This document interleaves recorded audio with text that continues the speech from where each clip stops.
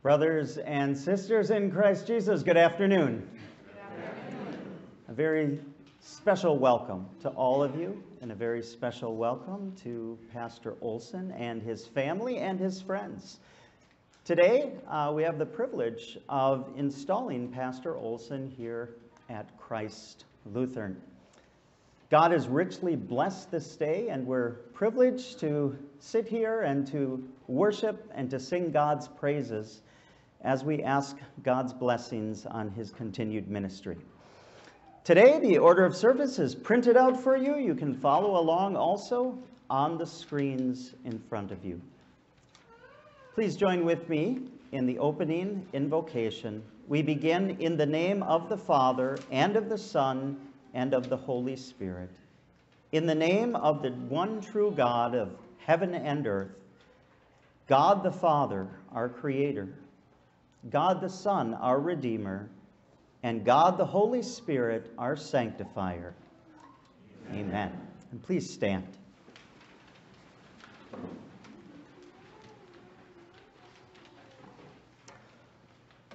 Almighty God, look with favor on all those whom you have called to minister to your people. Fill them with sound doctrine and clothe them with the holiness of life, that they may joyfully serve to the glory of your name and for the benefit of your church. Through your Son, Jesus Christ our Lord. Amen. And please stay standing for our opening hymn.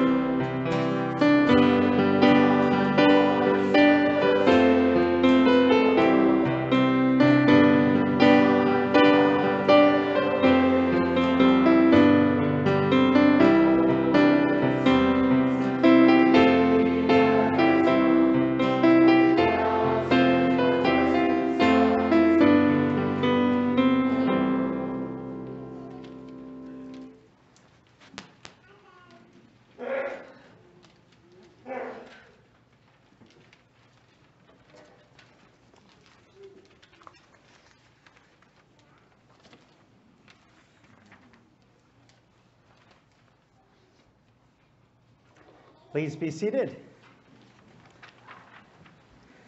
Let's give our attention to God's word that comes to us. We have two scripture readings today. The first one is taken from Romans chapter 12, as Paul urges us to offer our bodies as living sacrifices to God in our work, in our home life, and in our fun life as well.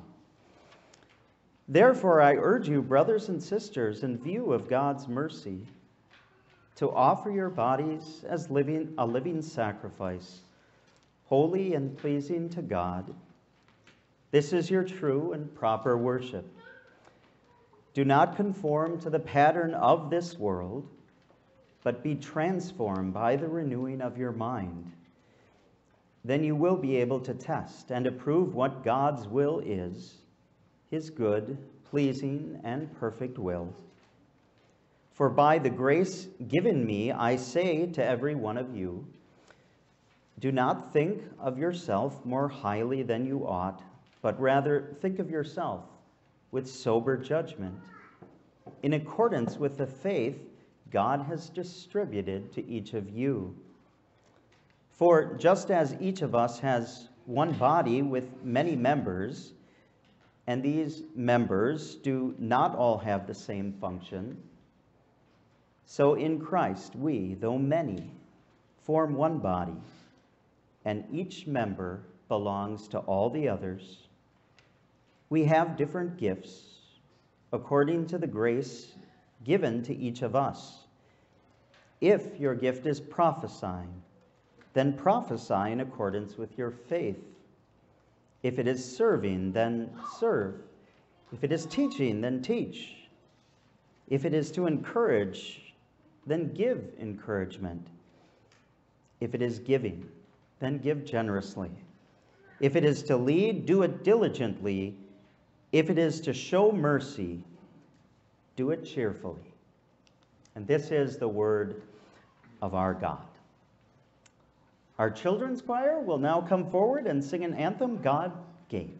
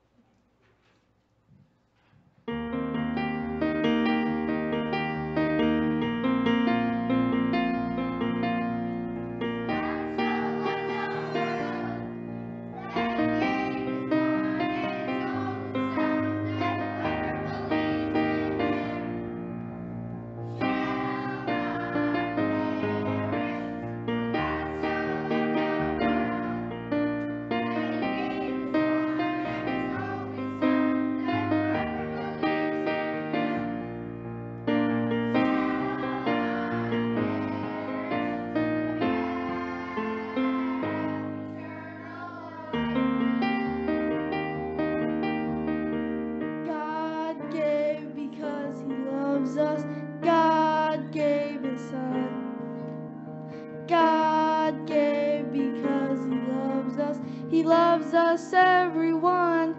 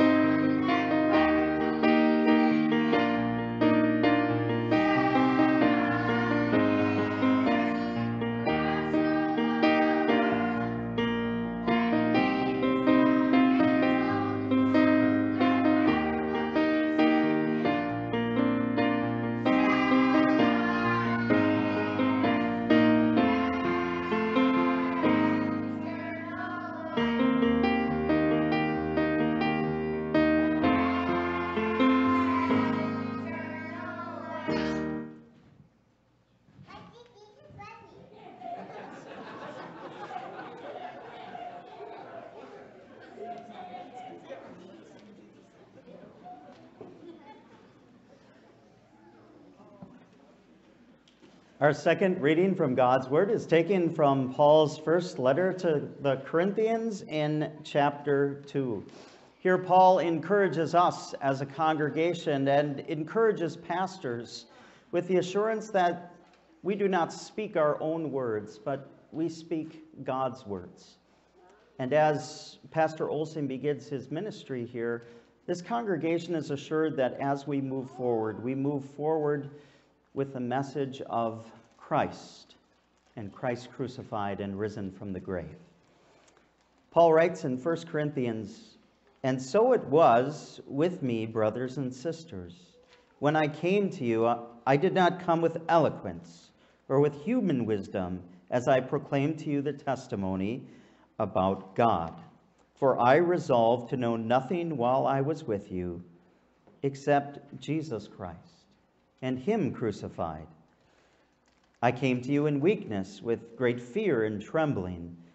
My message and my preaching were not with wise and persuasive words, but with a demonstration of the Spirit's power, so that your faith might not rest on human wisdom, but on God's power.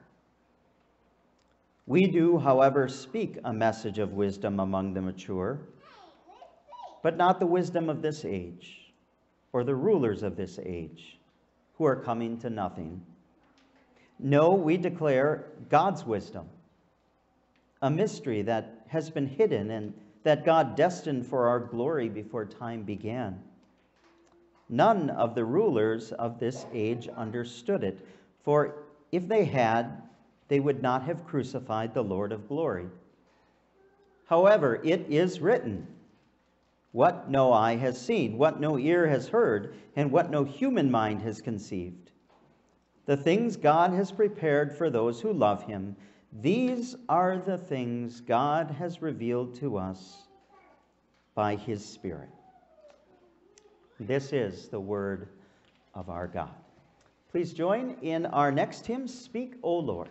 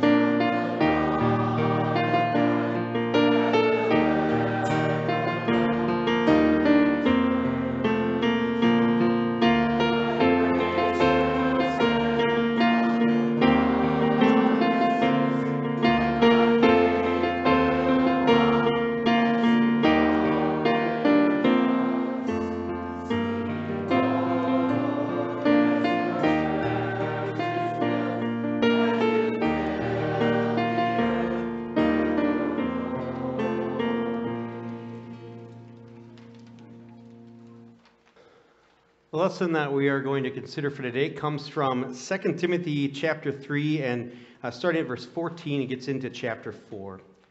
It reads, "But as for you, continue in what you have learned and have become convinced of, because you know those from whom you learned it, and how from infancy you have known the Holy Scriptures, which are able to make you wise for salvation through faith in Christ Jesus.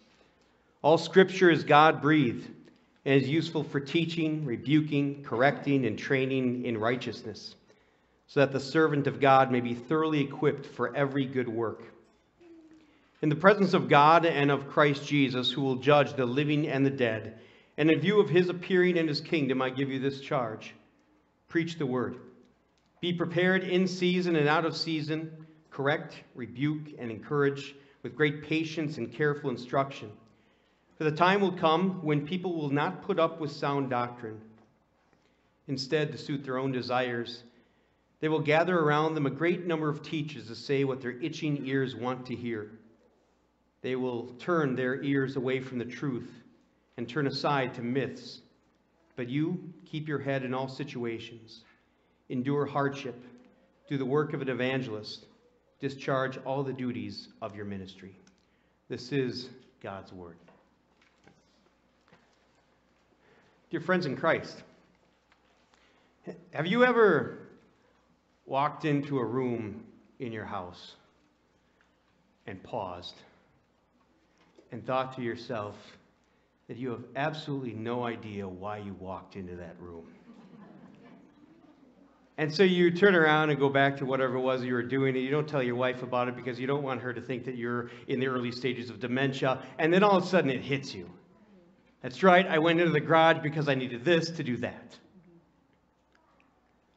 Whether we are working on a project at home or if we are at work, we always need to know what we are doing so that we can get the job done. It's the same when it comes to our job as Christians and your job as a pastor here, Josh. Why are we here? Why are you here? I mean, Jesus already died on the cross for you. He could have ended your life already and taken you to heaven, but he has you here right now for a reason. Why? And I'm sure you got a job description when you got the call here and you talked with a number of members about what your job here would be like. Maybe it was a list of several things, maybe it was 1,000 things, but the Apostle Paul really condenses that for us today. And we're going to look at just a few imperatives, a few commands that the Apostle Paul gives to a young pastor named Timothy. So the book of 2 Timothy is the very last letter that Paul would write. It's considered his last will and testament. He was in prison, in chains, writing this letter, and he knew somehow that he was not going to make it out of here alive, and he didn't. And so he knew this was his last opportunity as a mentor to this other young pastor to give him some final words of wisdom. And so he shares with Timothy a number of imperatives. Here's the first one. It says this in verse 14. Continue in what you have learned. Since Timothy was a child, he had grown up in God's word. It was his mother and his grandmother, who Paul actually calls out by name as Lois and Eunice, as two people who built him up in God's word, taught him God's word from a very early age, and it made him wise for salvation, it says specifically. You know, parents can teach their kids a lot of things. We can teach them how to shoot a jump shot, how to hunt, how to fish, how to read, how to cook, how to have a good work ethic. And as a parent, if you're a parent, it's something that maybe excites you. It excites me to be able to share with my kids some knowledge that I have. But all the different information we have to share with our children can only help them with this life or their career or their family in just the span of our lifetime. Except for one bit of information. God's Word. God's Word. That's different. In verse 16, it says this about God's Word. It says, all Scripture is God-breathed. That is, this is the one bit of information that comes straight from God. And it makes it different, makes it unique, uniquely useful, uniquely beneficial. It goes on to say, It's useful for teaching, rebuking, correcting, and training, and righteousness. It's useful, it's beneficial, not just for this life, but it takes us into eternity. And so today we get to start our day by praising God for the gift of His Word that He gave to us. And we praise God for the gift of parents or friends and family members who shared God's Word with you so that you could be here today with faith. But why would Paul have to encourage a pastor to continue in what he had learned? I mean, we're pastors. We're in God's Word all day long. We work throughout the week to prepare a sermon that is based off of God's Word. We prepare Bible studies that are based off of course, the Bible. We go share God's Word with our members who are in the hospital or at home. We share with them God's Word. But God's Word is not just for a pastor to share to somebody else. Just as a waiter in a restaurant also needs to eat food and not just serve it to others, just as a doctor needs to care about his own health and not just the health of his patients, so a pastor has to continue in what he has learned. And there's good reason for that. Because Satan tempts us all. He doesn't draw the line at pastors. He tempts all of us. In fact, you might even say that he puts a specific focus on pastors because he knows that if he can take down a pastor, it's going to affect the spiritual lives of a lot more people. And nothing would make Satan happier than to have in his trophy case in hell a pastor. He's got us in the crosshairs. He's got all of us in his crosshairs. So Paul says, continue in what you have learned. Because this Word of God, it makes us wise for salvation. It makes us wise. That is, it helps us to see what we can't see with our own eyes, what we can't feel with our body. It tells us the truth of what God sees. And that's what we all need. Because it could be you or any of you who are struggling with guilt because of something that you did. And it's God's Word that reminds us that your Savior, Jesus, came into this world and through His death and through His resurrection removed that guilt completely. It could be you or any one of you who has a bad health diagnosis. And it's God's Word that reminds you that when you are feeling weak, your strength is found in your God. It might be you or any one of you who is filled with worry and anxiety, but it's God's Word that reminds you that your God has you and this entire world in the palm of His hand so that you never have to worry about anything, ever. And it might be you someday, and it'll be all of us someday. We're finally on our deathbed. And it's God's Word that dangles in front of us eternal life. A life where there will be no more death or mourning or crying or pain. And where the rest of the world sees our life is about to end, God's Word reminds us that our life is just about to begin. And so continue in what you have learned. It's not about what we see. It's about what God's truth is. It makes us wise for salvation. I go to the doctor about once a year. And for a few years there, the doctor would sit me down and say, you know, Dan, we really need to start talking about cholesterol medicine here. And I said back to him, I don't need any of that stuff. Don't bother. I'm just fine. I feel fine. And it was a few years ago where he finally said, it's time. You need to go on this cholesterol medicine. I said, fine. I'll do it. I'll do it for 6 months, and we'll meet again, and we'll see how it goes. And so 6 months later, I'd come back. I'd say, I feel just fine. I feel just as fine as I did 6 months ago. And then he pulled out the blood work for me. My cholesterol had plummeted. You see, it was never about how I felt. It was about what was going on the inside. And God's Word is the same way. It's not about what we see. It's not about what we feel. It's about what the Holy Spirit's doing on the inside through this Word. So continue in what you have learned. He goes on in the next chapter, in chapter 4, he gives another imperative. He says, preach the word. But he doesn't just say preach the word. No, he prefaces that with a strong encouragement, to say the least. This is what he says. This is in verse 1 of chapter 4. In the presence of God and of Christ Jesus, who will judge the living and the dead, and in view of his appearing and his kingdom, I give you this charge: preach the word.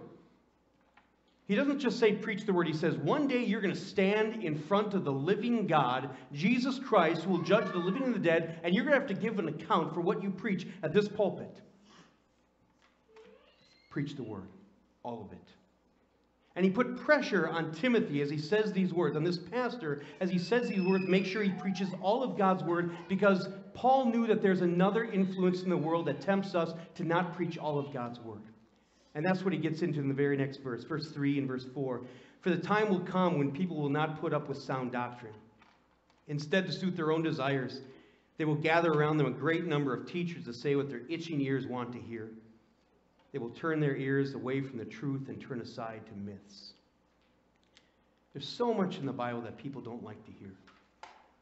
The Bible is a very countercultural message. In fact, Christianity is exactly that. It's a very humbling thought, Christianity. It says, unlike any other religion, that you aren't good enough, and that's why you need a Savior.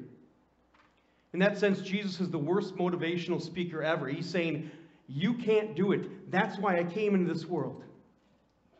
And no one likes to hear that they're sinful. No one likes to hear that they're not good enough. The message of God's word, it is in so many parts countercultural. And that's why Paul says people will turn aside to myths and believe what they want to hear rather than what the truth is. People don't like to hear today God's design for marriage and sex. People don't like to hear about the reality of the existence of hell because they can't wrap their minds about a loving God who would possibly send anyone there. People don't want to believe in what the Bible says in Genesis 1 about he created the world in 6 24-hour days because of the teaching of evolution in our society. And I'm guessing that there are a number of people in this room who struggle with different teachings of the Bible, maybe some of these that I mentioned. And I will admit that it would make my life a lot easier, and it would make his life, your new pastor, a lot easier if some of these passages weren't there. But they are. And our job is to preach the word, all of it, even if it makes some people uncomfortable at times. I know there's some people when they do church shopping, they look for a church that has the same beliefs and same values as they have, but that's not how we look for a church. We look for a church that preaches the truth of God's word, all of it, even the parts that make us uncomfortable. But God's word, unabridged, is beautiful and powerful, even the parts of it that make us uncomfortable. You think about what God says about marriage and sex in the Bible. That he doesn't just give us that to tell us what is right and what is wrong. But he gives you that because he knows that if you follow this design, your life will just be better. It will be. And if you struggle to love your spouse because he's not always the sharpest knife in the drawer, God's word tells you how you have a Savior who loved this world in spite of who we were. If you look at teaching of creation that's in the Bible, if you struggle with evolution, read Genesis 1 again. And there you'll see that the Bible, that this world really does revolve around us. He created all of it for you and me, the different colors and tastes and views and experiences that he gives in this world is for you and me. And then the sixth day he created mankind, his magnus opus, different than every other creature that he made in this world. He created us in the image of God. And when that image broke in the Garden of Eden through Adam and Eve's sin, God did everything to restore it and fix it to the point of sacrificing his own son for you and me. And I know people struggle with the doctrine of the existence of hell, because how could a loving God send people there? But that teaching reminds us of how great this rescue plan really was. We were rescued from something awful. And your God didn't even want to send two people, Adam and Eve, there. I mean, he could have destroyed this world completely after Adam and Eve sinned, but he didn't even want to send two people there. And so he went through this entire plan of salvation for them, to rescue us. And Christianity as a whole, I know it's a humbling thought to know that we aren't good enough and that somebody else had to come for us. But look at it from the other angle. What a beautiful thought. That your Savior did it all for you. To take that burden off of you, that responsibility off of you, so that there's nothing more that needs to be done. He cried out from the cross, "It is finished," so that you can know that your sins are forgiven, regardless of who you are, regardless of what you have done. God's word, all of it, is beautiful and powerful. Even the parts of it that at times seem uncomfortable. So preach the word. Continue in what you have learned, preach the word. And there's one other command that I want to focus in on here. It's the very last one. He says, keep your head in all situations. See, the Apostle Paul knew, as he is in prison, knowing that he is about to die, that Timothy was going to be faced with a lot of difficulties too. And you will be, as a pastor, you will be as a congregation. And Paul says, keep your head in those situations. Remember what your job is. You know, if Paul would have just not preached all of God's word, he wouldn't have ended up there in prison and on death row. But he doesn't say to Timothy, don't do what I did. He doesn't do what any other convict in our society would say as they're giving advice to somebody in the outside world. They typically would say, don't do what I did. Don't live like me. But that's not what Paul said. He said, do what I did. And you might end up in here. Preach the word, all of it. Continue in what you have learned. It's that important. And everybody in here and everybody out there is struggling with something or knows someone who is. Either you are mourning the loss of a loved one or you know someone who is. Either you struggle with anxiety and depression and worry, or you know someone who is. Either you suffer from loneliness or you know someone who does. Either you're struggling with the temptation or you know someone who does. And so the Lord gave you this word, God's word. To continue in what you have learned, that's for you.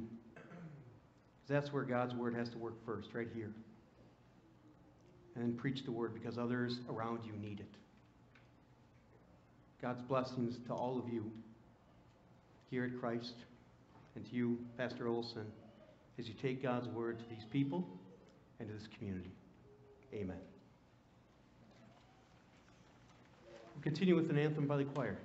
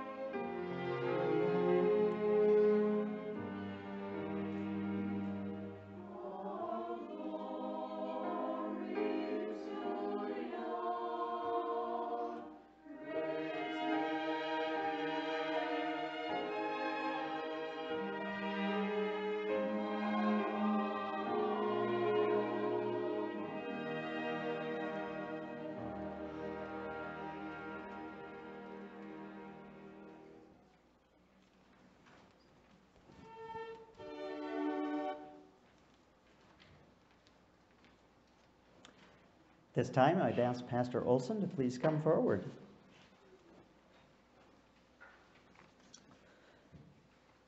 Our Lord and Savior said to his church, "All authority in heaven and on earth has been given to me.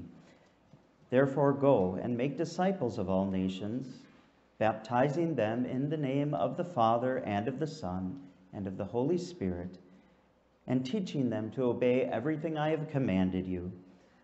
And surely I am with you always to the very end of the age." Holy Scripture assures us that our risen and ascended Lord will always provide the church with the gifts necessary to carry out this great commission. The Apostle Paul wrote to the Ephesians, "Christ ascended higher than all the heavens in order to fill the whole universe. It was he who gave some to be apostles, some to be prophets, some to be evangelists, and some to be pastors and teachers, to prepare God's people for works of service, so that the body of Christ may be built up." Dear brother in Christ, this congregation has called you to serve in the office of the holy ministry. It is good that you should hear again what God in his holy word impresses on his pastors concerning this sacred office. St. Paul states that a pastor must be above reproach, the husband of but one wife, temperate, self-controlled, respectable, hospitable, able to teach, not given to drunkenness, not violent, but gentle, not quarrelsome, not a lover of money. He must manage his own family well and see that his children obey him with proper respect. He must also have a good reputation with outsiders, so that he will not fall into the disgrace and into the devil's trap. In the final chapter of his second letter to Timothy, the Apostle Paul gives additional words of encouragement. "Preach the word, correct, rebuke, and encourage with great patience in careful instruction. Keep your head in all situations, endure hardship, do the work of an evangelist." The ability to carry out this calling is not in us, but comes from God alone. As St. Paul reminded the Corinthian Christians, not that we are competent in ourselves to claim anything for ourselves, but our competence comes from God. And so, in keeping with the word and the will of the Lord, you are about to be installed as pastor here at Christ Lutheran in Eden Prairie. I ask you in the presence of God and of this congregation, are you fully determined to carry out this work according to the grace which God will give? If so, say, "I am." Do you believe that the canonical books of the Old and the New Testaments are the inspired word of God and the only infallible rule of faith and practice? If so, say, "I do." Do you accept the three ecumenical creeds, the Apostles', the Nicene, and the Athanasian, as faithful testimonies to the truth of the Holy Scriptures? And do you reject all the errors which they condemn? If so, say, "I do." And do you believe that the unaltered Augsburg Confession is a true exposition of the Word of God and a correct presentation of the doctrine of the Evangelical Lutheran Church, and that the other confessions in the Book of Concord are also in agreement with the scriptural faith? The Apology of the Augsburg Confession, the small and large catechisms of Martin Luther, the small card oracles, and the formula of Concord. If so, say, "I do." And do you solemnly promise that all your teaching and administration of the sacraments will conform to the Holy Scriptures and the Lutheran confessions? So say, "I do." Will you give faithful witness to Christ in all the world, that God's love may be known in all you do and say? If so, say, "I will," and I ask God to help me. Almighty God, who has given you the will to do these things, graciously give you strength and compassion to perform them. Brothers and sisters of this congregation, you have heard the solemn promise given by the one you have called to be your pastor. I urge you, therefore, to receive him as your pastor and keep in mind what the Word of God expects of you as members of his flock. To listen eagerly to the preaching of the Word, receiving it not as the word of men, but as it actually is, the Word of God. To work together with him for the Lord's kingdom, so that by your works of service, the body of Christ might be built up. To help him by your word and example in teaching the youth, remembering how the Scriptures urge you to bring up your children in the training and the instruction of the Lord. Honor him and love him, as the Apostle Paul says. Respect those who work hard among you, who are over you in the Lord, and admonish you. Pray for him continually, that his ministry among you might be greatly blessed. Provide for his physical needs, as the Lord says, a worker deserves his wages. And finally, remember what the Scriptures say. Obey your leaders and submit to their authority. They keep watch over you as men who must give account. Obey them so that their work will be a joy, not a burden, for that would be of no advantage to you. I now ask you, in the presence of God, are you willing to receive your pastor as a minister of the Word of God? Will you show him love, honor, and obedience in the Lord? If so, as a congregation, answer, we will, and we ask God to help us. We will, and we ask God to help us. Josh Olson, I install you as pastor at Christ Lutheran Church in the name of the Father, and of the Son, and of the Holy Spirit. May the Lord pour out on you his Holy Spirit for the work committed to you, that you may faithfully proclaim the gospel in word and sacraments.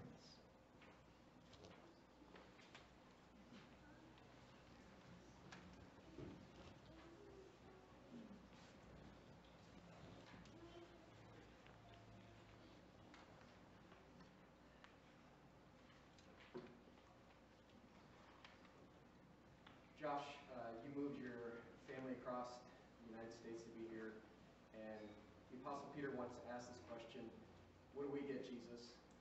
He left everything for you. And in Mark chapter 10, he said, truly I tell you that whoever leaves house and home, moms and dads, brothers and sisters, fields and property for the sake of the gospel will receive 100 times more here on this earth. Along with persecutions, he said also eternal life. And Josh, you and I have known each other for quite a long time. Back in high school, I got to live at your house a couple summers. I even dumped his motorcycle once and he forgave me.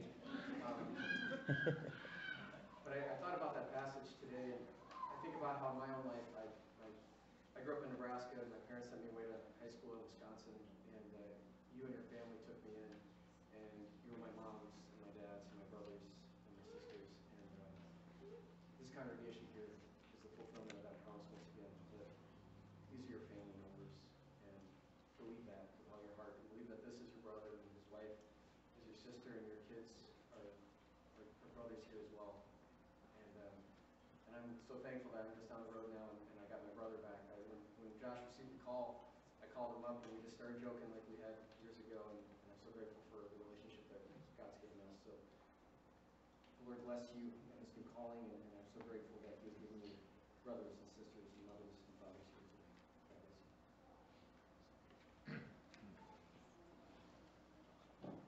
I'm Josh's father, retired a couple years ago, but I am still serving the ministry. I'm doing a vacancy at Crown of Life Lutheran Church in Riverside, California.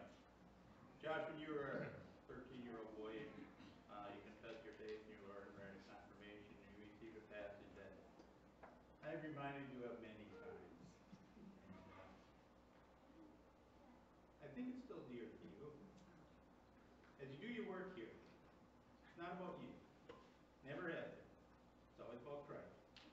And at the end of the day, these people don't need to remember your name, because we come and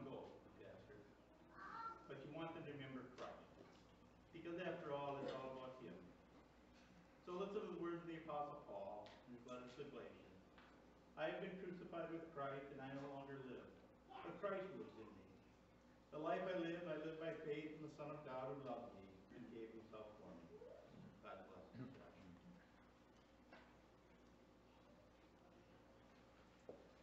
I'm Dave Olson, pastor at St. Matthew Lutheran in Appleton. I'm also the oldest of the brothers. As I drove in today, I thought, boy, it sure is different, huh? City's different, weather's real different. Accents is a little different too. And the second you stand up here and say the blessing, all the faces are different. But all the important stuff's still the same. People are people, and God is God. In Psalm 46, the psalmist considered a mountain or a world where the mountains are found in the heart of the sea, where everything is flipped on its head. And yet there's one thing he keeps coming back to over and over again. The psalmist writes in Psalm 46, "The Lord Almighty is with us, the God of Jacob is our fortress." Lord, blessings on your ministry. I probably should have introduced myself before I preached for 17 minutes or so. I'm Dan Olson. I am his other brother, older brother, and I serve at St. Paul's Lutheran in Alaska, Wisconsin. As I sat down, I realized I forgot a paragraph of my sermon. It's really bothering me. But it had to do with not only preaching the word, but preaching with great patience and careful instruction. And so this, again, from 2 Timothy chapter 3 and 4, where he says, "Preach the word, be prepared in season and out of season, correct, rebuke, and encourage with great patience and careful instruction." Good to see Josh from the Saints at Mount Olive in Shakopee. I know that folks here at Christ have been waiting for a year and a half for this blessing to come to them, have you to serve them. And so as you begin your ministry here, I just want to extend my help and aid to you as just someone, brother down the street, and look forward to working with you and serving God's kingdom. And as you are a blessing to this congregation, I want you to begin your ministry here with a blessing from the Lord from Hebrews chapter 13. And may the God of peace, who through the blood of the eternal covenant brought back from the dead our Lord Jesus, that great shepherd of the sheep, and he equip you with everything good for doing his will. And may he work in you what is pleasing in his sight, to whom be the glory forever and ever, through Jesus Christ our Lord. Amen. Welcome. Gosh, nice meeting you today. And, what a blessing. I know from personal experience how the Lord, or how, first of all, the congregation was completely coming to the Lord over and over and over again. And you really are an answer to their prayers. And one of the things that the Apostle Paul gives us in Ephesians, chapter 6, where he gives that wonderful armor and the equipping us, just want to point that out to you as it begins in Ephesians 6:10.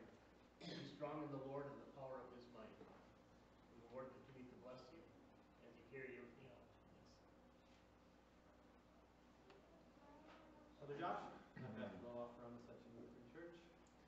When the Lord called the prophet Isaiah, you recall that he saw the glorious vision of the Lord's temple filled with smoke, and the Lord surrounded him high on a throne with cherubim, angels, seraphs around him, shouting out, "Holy, holy, holy, the Lord God Almighty." The whole place shook with the sound of their words. Now we might think that Isaiah would have said, "Wow, amazing." But he didn't say wow, he said, because he realized what an unworthy sinner he was to be a messenger of the Lord, by God's grace and aid. And he had that angel fly to him and touch his lips with that coal that had come from the place of sacrifice. And now God comes to us something better than a coal. He comes to us with the cross. And he personally applies that to you, and he applies that to your people. And he says, the guilt is taken away, the sin is atoned for. And that is your blessed message to proclaim from the pulpit and to God's people individually as you minister to them. May that feeding gospel promise that lifts us up and restores us to the Lord, may that always be the heart and soul of your message. And it may make you beautiful to God and his people, and fill them with peace, and turn many hearts to the Lord to be one with you. You always remember those words from Isaiah 6, chapter 7. Lord has taken away your sin, your guilt, and your atonement. Brother Josh, greetings from the saints who serve and are served at West Lutheran High School in Plymouth, Minnesota. What a privilege to be by your side as we serve this community together. Although ministry is hard work, and there are good days and bad days, you know that well from experience, and here it will be no different. But with the challenges and with the accomplishments from the Lord, He reminds you of one thing, one more imperative today, from the great resurrection chapter that gives us joy and confidence in all that we do, from 1 Corinthians 15:58. Stand firm. Always give yourself fully to the work of the Lord, for you know that your labor in Him is not in vain. Welcome.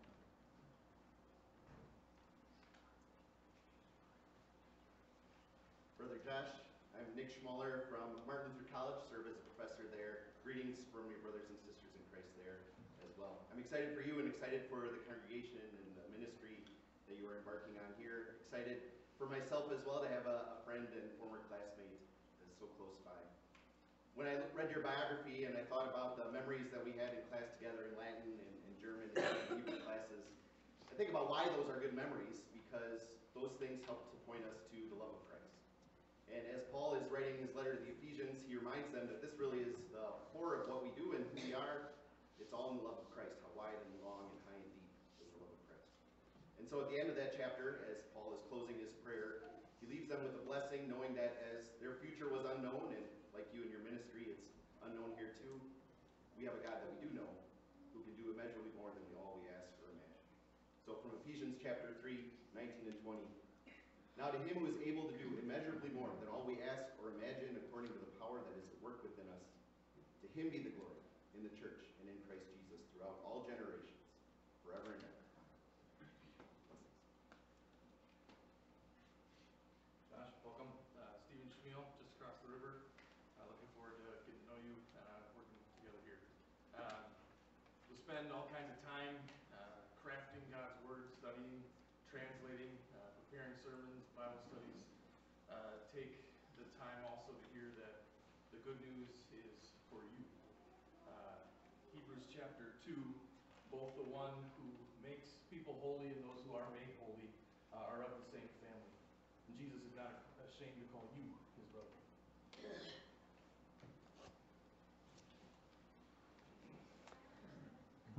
Brother Josh, you're finally here. Welcome. We've been waiting a long time. You're such a blessing to this church and to this congregation. You know, you're an experienced pastor, and as you've moved here and as you've gotten to know the great people here at Christ Lutheran, fear is probably not an emotion that you're really feeling as you start your ministry. But there are certainly things to fear in our world today. There's a pandemic going on. Our country seems to be divided more than ever. And there's a temptation to be guided by that fear. And so I wanted to encourage you with God's word from 1 John chapter 4, not to be guided by fear, but to be guided by the love and the grace of God. 1 John chapter 4, God is love. Whoever lives in love lives in God and God in them. This is how love is made complete among us, so that we will have confidence on the day of judgment. There is no fear in love, but perfect love drives out fear. Blessings on your ministry.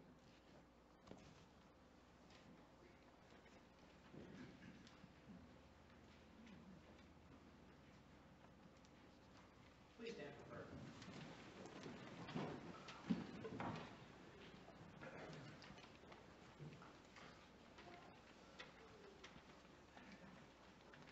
O Lord God, dear Father in heaven, I am indeed unworthy of the office and ministry in which I am to make known your glory and to nurture and serve this congregation.